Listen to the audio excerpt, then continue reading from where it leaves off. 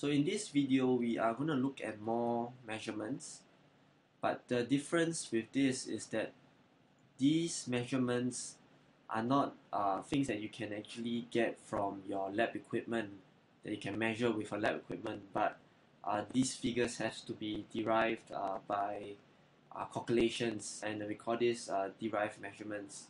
So the first derived measurement we're going to look at is the rate.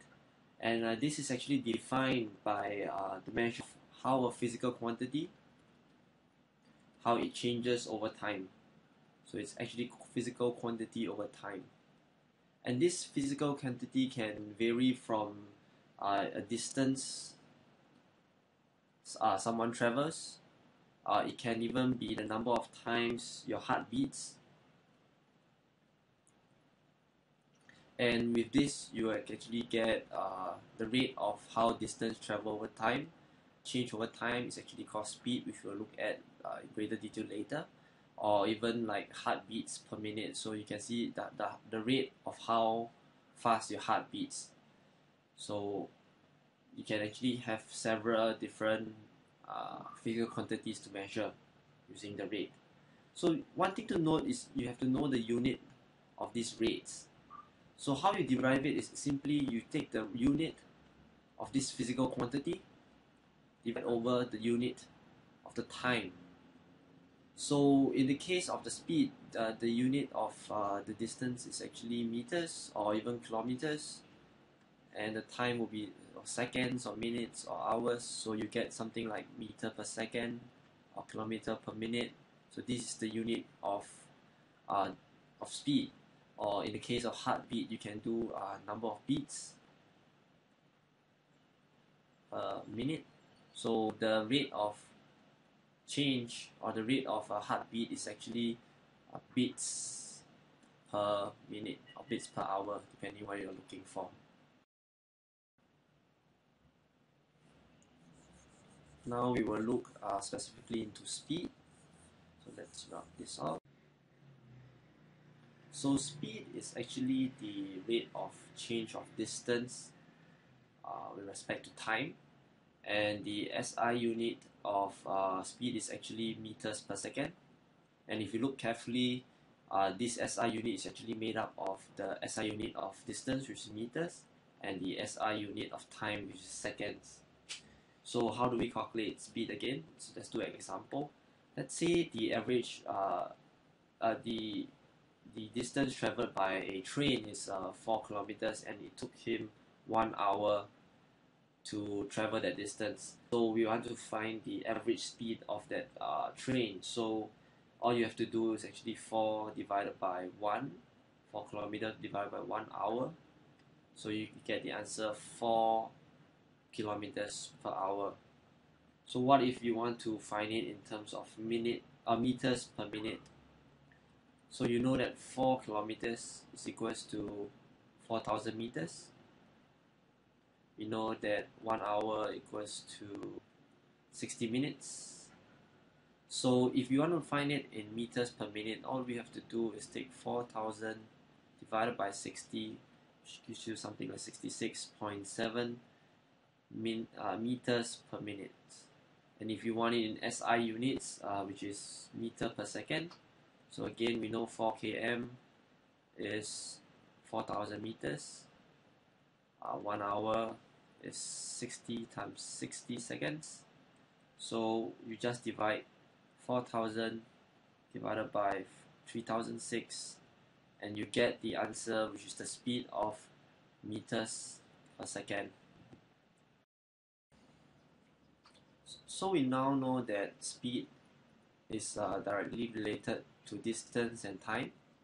So do we know, so if we have distance and time, we can find speed. So what if we have distance and speed, can we find time? So in fact, because these three are related, you can, as long as you have the right formula. So time is actually distance divided by speed, and speed, distance is actually speed times time. So an easy way to remember this is to have this triangle, and you have distance at the top, speed and time. So speed, if you want to find speed, it's actually distance divided by time. So divide. If you want to find time, it's distance divided by speed. And if you want distance, it's actually speed times time. So this is the easy way for you to remember how to calculate. Let's say we have this example here where a car wants to travel from A all the way to point D following this path. Meaning from A to, for the first part, he drove 10 kilometers within 5 minutes. He stopped for 30 seconds and then he drove for another 20 kilometers in 15 minutes and stopped for 2 minutes and then he drove another 200 meters within 60 seconds. So what is the average speed of his entire journey? And if you notice, there are both different units in terms of meters and kilometers being used, and seconds and minutes being used for the time. So for this question, we are going to find out in SI units what is the average speed. So for average speed,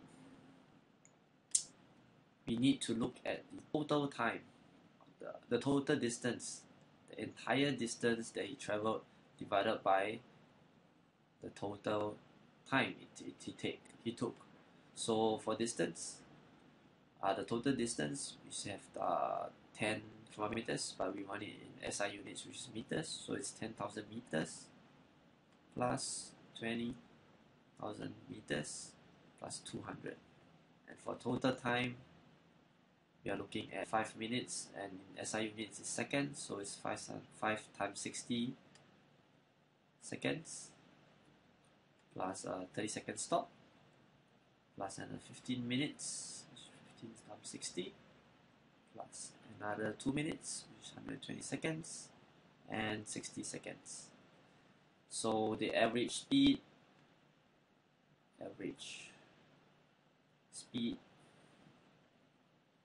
is, let's do the math, 30,200 divided by 330,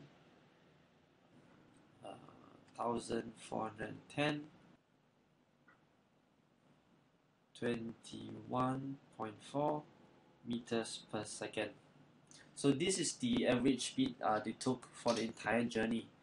But if you look at the average speed for each part of the journey, in this case 10 kilometers by 5,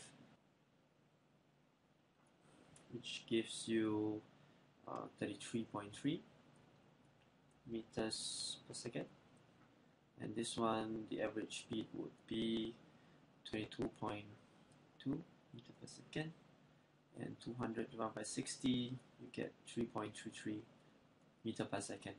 So you notice if you cannot actually add the 3 average speed up and divide by 3 to find the average and get this figure, because you need to know that the average speed is traveled along different distances.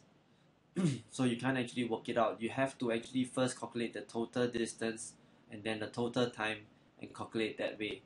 And you need to know that there are times where they stop as well. So these average speeds do not take into account the stopping time. So you actually have to add all of them up, and then divide together. So that's average speed. So the last thing we're going to look at is density. Let's run this off again. So density is defined as mass per unit volume, and the SI unit again is made up of the SI unit of mass, which is kg, and the SI unit of volume, which is meter cube. But a lot of times you will see that we're actually measuring in grams per cm cube. One of the reasons of this is because pure water is sometimes used as a reference point, and the density of pure water at 4 degrees Celsius is actually 1.0 grams per cm cube. So just like speed, when you know density, if you know the mass and the volume, you can find density. If you know the density and the volume, you can find mass. So mass of a material or substance is actually the density, T, times the volume. And the volume, if you have the density and the mass, you can find as well, is actually the mass divided by the density. So again, just like speed, you can have the triangle where you have the volume and density below, and you have the mass on top. So mass is equals to volume times density. Density is mass divided by volume, and volume is mass divided by density. So one of the things, one of the reasons why you need to know density is because, for example, in liquids, the lower density liquid will always float on the higher density liquid. So for example, oil has lower density than water, so oil will always float on top of so you can also, based on this, know whether an object will actually float on water or sink into the water. So if the density is higher than that of water, the object will technically sink into a flask of water if the density is higher. And if it's lower, then it will just float at the top. So, but a lot of times there may be trick questions to ask you whether a object will float, and the box may be something that's filled with another substance. For example, a plastic box with oil filled inside. So this is actually a box with oil inside. So you are asked whether it will float on water. So what you have to do is actually you have to find out the total mass of both the water and the of both the oil and the box, and you have to find out the total volume of the box and the oil, and then you find the average density, and then with that average density you can then determine whether it will float or sink.